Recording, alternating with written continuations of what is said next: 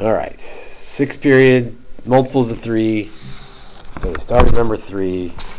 Oh man, A, B, C, and D going on down here. In the xy plane, the terminal ray of an angle in standard position intersects the unit circle at the point with the coordinates AB. Okay, so there's AB.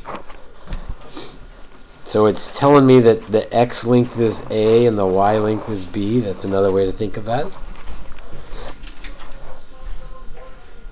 The terminal ray of a second angle in standard position intersects the circle at the point with coordinates CD. If the measure of the second angle is twice the measure of the first angle, so we'll just kind of eyeball this. There's the first angle. The second angle would be over here somewhere. What are the coordinates of C and D in terms of A and B?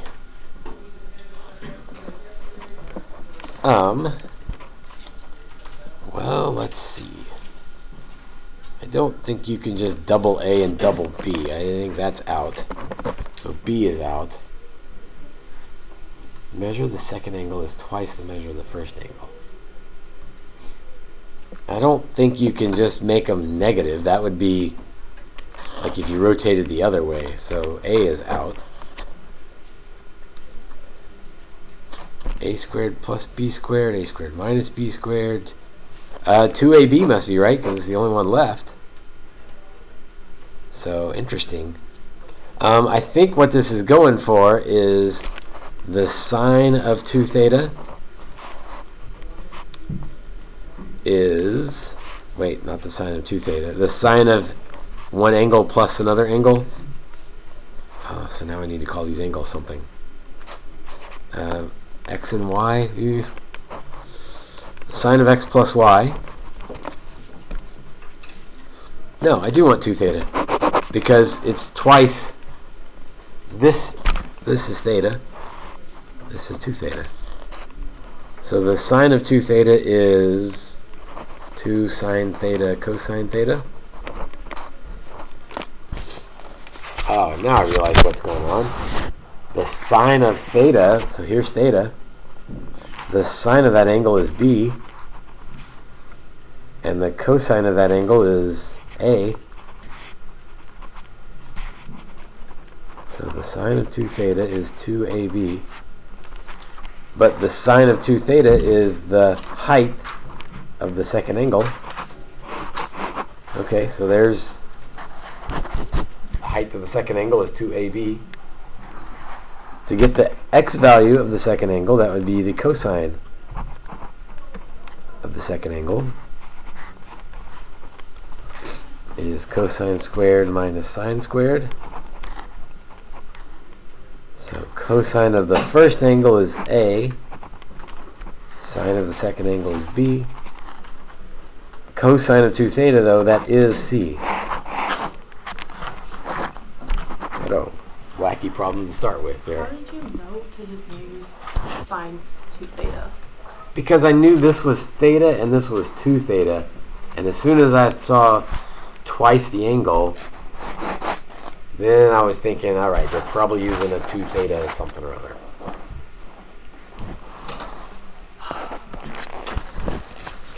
Number 6.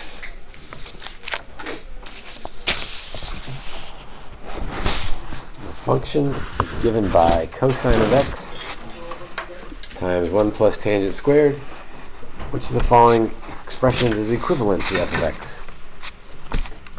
1 plus tangent squared, that looks that looks familiar. I know that sine squared plus cosine squared is 1. If I want the tangent one to show up, tangent squared plus 1 equals secant squared. Remember the tan ones are sexy, if that helps. Dumb saying. So 1 plus tangent squared is the same thing as secant squared. So in place of 1 plus tangent squared, I'm going to put secant squared.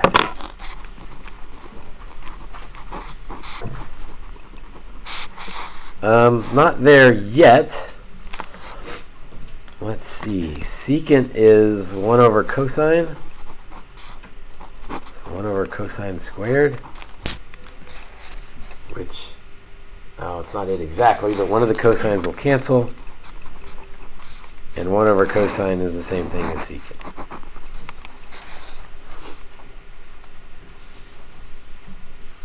Which means I maybe could have saved myself a step if I'd have replaced cosine with 1 over secant.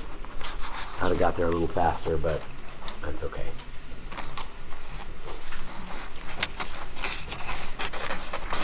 Again, you definitely got to know sine squared plus cosine squared is 1. After that, you can figure out the others. Number 9. Cosine function is a horizontal translation, left-right translation, of the sine function with sine of x plus 2 equals cosine of x. Okay? Which of the following identities can be used to verify this identity by direct substitution and evaluation without additional algebraic manipulation? Well, that's a weird question, but sine of x plus 2 sounds like the sum identity for sine, because it would be sine of the first one, cosine of the second one, plus cosine of the first one, sine of the second one. And in fact, cosine of pi over 2 is 0. Sine of pi over 2 is 1. So, yeah, that would be it. Sum identity for cosine, but there's not a sum cosine going on. Nothing's being doubled, so those are out. So, kind of a weird question, but given the answer choices, it's got to be A.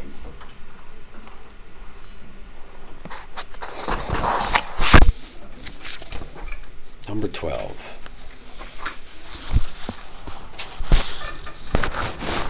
The table gives ordered pairs that are solutions to which of the following? Okay, well, I guess let's just try the first one. Y is cosine of x, so that means negative pi over 2 is cosine of negative 1. It's like, no, that's definitely not right. Negative pi over 2 is inverse cosine of negative 1. Okay, well now we're talking. But the inverse cosine of negative 1, cosine is negative 1 over at pi, not negative pi over 2. So that one's out. Sine of x, again, that one's backwards, I think. So let's try inverse sine of x. Negative pi over 2 equals inverse sine of negative 1. So again, that's asking where is the sine equal to negative 1? Well, at negative pi over 2. I suppose we could check a few more if we wanted to make sure, but I already ruled out the other 3, so I feel good about that being my answer.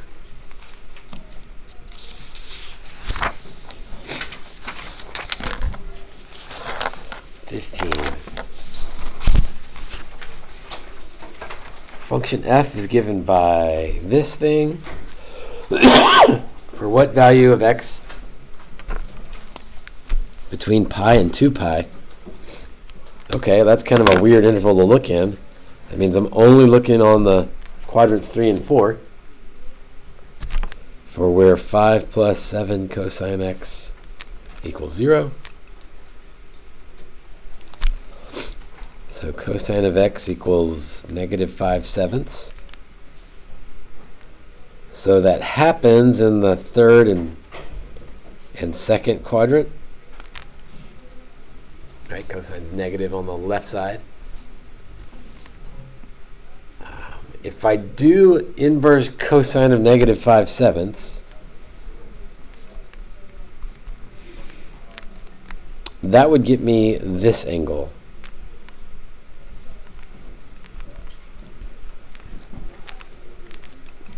That's not the angle I'm looking for. So it's a correct answer, but it's not between pi and 2 pi. So I can go ahead and throw out A. Let's see. Pi plus arc cosine of 5/7. pi plus arc cosine of 5/7. Well, arc cosine of 5/7, that's positive. Let's come back to that one. Here's arc cosine of negative 5/7. If we add pi to that, then we'll end up in quadrant 4. Arc cosine negative 5/7 plus pi. So I don't want that one. The other two involve arc cosine of 5/7. But arc cosine of 5/7 would be in the would be in the first quadrant. That's definitely not what I want. But if I wanted to land at that same kind of reference angle in the third quadrant, this is the one I'm wanting. That's my answer. Then if I added pi to that, that's the one I would want. So if I go arc cosine of 5/7, add pi, that would land me in the third quadrant. That's a really weird question. It's not how I would get there. If I wanted the one in the third quadrant, I would do negative arc cosine of negative 5/7. That would be going the wrong way, but then you could add 2 pi to that. But that wasn't an answer choice, so yeah, that was a weird one. After working all the others today, I think you guys are catching the weirdest set, the weirdest third. Number 18. The graphs of a trig function and a line are given in the plane. The point of intersection occurs where f of x equals b. Okay, yeah, right there.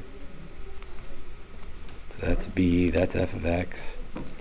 For which of the following systems of equations could the point BA be a solution? Oh, wait a minute. So we switched x and y. So let's see. This looks like y equals cosine of x. And this looks like y equals negative b. Or no, that's just b. It's below, but it's b.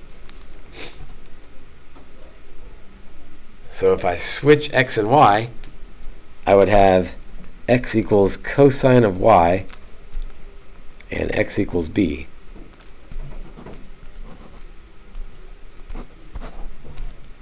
And then if I inverse cosine both sides, inverse cosine of x and x equals b.